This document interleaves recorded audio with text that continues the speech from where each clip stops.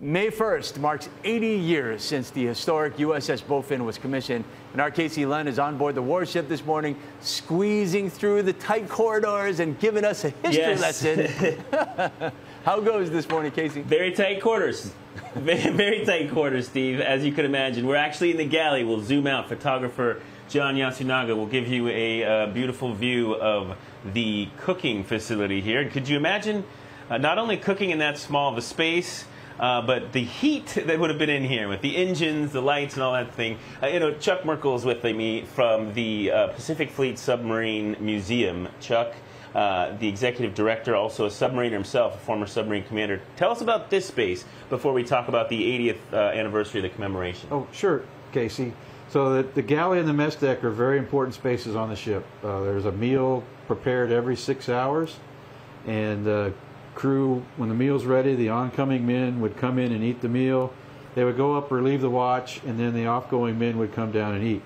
And a good meal can set the tone of a day. A bad meal will give you something to complain about for your next watch. And, so this is a very But you're probably space. happy to eat no matter what. That's right. There's no going to get dined out. Now we don't have to zoom in on the menu there, Chuck. But what was an average meal like for some of the sailors aboard the Bowfin? So I can read a little bit here. So lunch today would have been, or lunch on one day, green split pea soup, roast beef with natural gravy, glazed onions, corn on the cob, not salad. Bad. Yeah. And we've also been fortunate enough, and because folks like you preserve this history, and I want to show some photos from the archives, some of the crew aboard the Bowfin. I want to talk also about the men that were aboard this ship and that served on submarines during World War II. We lost more than 3,500 of them. How unique were submarines in the fleet during that, especially the Japanese theater, the Pacific theater? Yeah, so our Navy submarine force was only 2% of our Navy during World War II.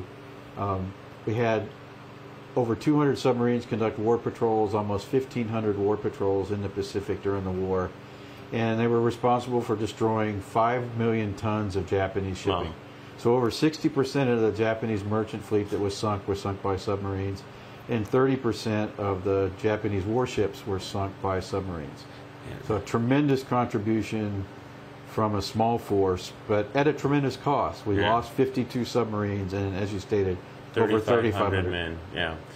Chuck Merkel with us from the Pacific Fleet Submarine Museum. Thank you for being with us and showing us around. We've got still so much to show you. What I love about being at any of our Pearl Harbor sites is you have a blast, you have a lot of fun, but you also take a moment to really think about the sacrifice that so many people made that day, or that period of time during World War II. So we obviously thank those men and women that served and that still serve today. Steve, we've got still so much to show you. We're eventually going to get on deck above, out of the below deck area of the submarine, the aft, and we've got a lot to see. Hopefully, waiting for some better weather. We'll see. We'll have to check in with Guy Hoggy on that. I'll send things back to you, my friend. All right, but we got to work on those empty plates, though. All right, but yeah, I know, right? We'll see what we can get down here. Yeah. All right. Thanks, bud. 6:40.